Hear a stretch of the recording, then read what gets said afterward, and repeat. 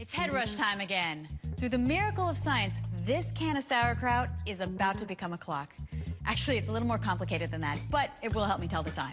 All I need is an LCD clock with no batteries, a few cables, and a piece of copper. A penny should do the trick.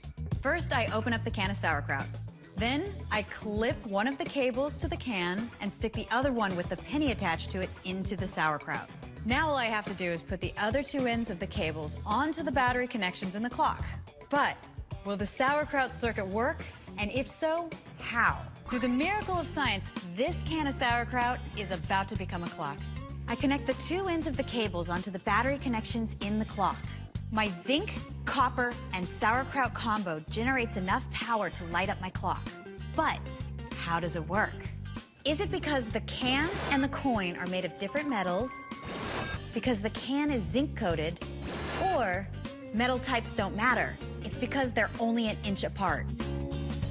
Well, it's all to do with the different metals, zinc and copper.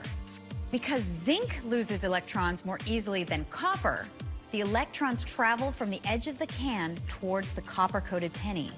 They then travel via the wire through my LCD clock back to the can. This circuit of moving electrons is enough to power up the clock.